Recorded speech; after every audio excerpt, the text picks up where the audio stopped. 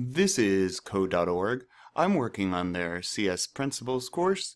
I'm on Unit 5, Building Apps, Lesson 4, Controlling Memory with Variables, Part 6, Debugging Variables. There's a simple command called write in the UI control box right here. That is a fast and easy way to display text in the app itself.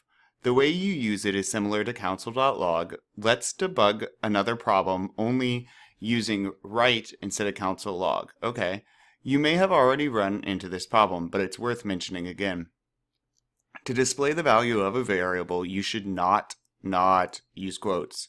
Notice the difference between the two statements. The comments next to each line explains the difference. / is a comment in JavaScript, so this is what it's explaining. Write score in quotes will display literal character score, right?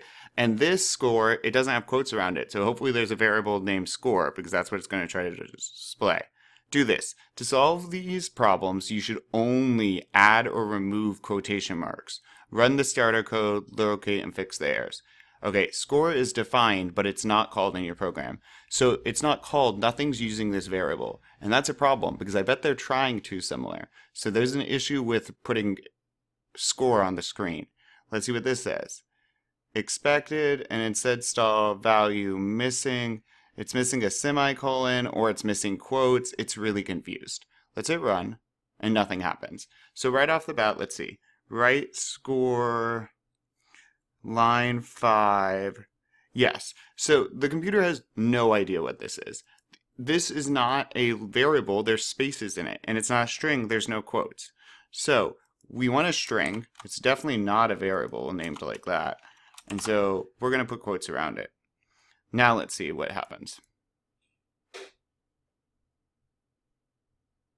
Well, the score is not printing, right? We need the score to print. Ah, yes.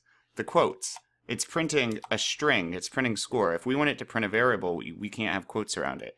Same with lives. It's printing the word lives. If we want it to print the variable value for lives, no quotes. But, yep. So it's crucial that we understand the quotes. Great, let's keep going.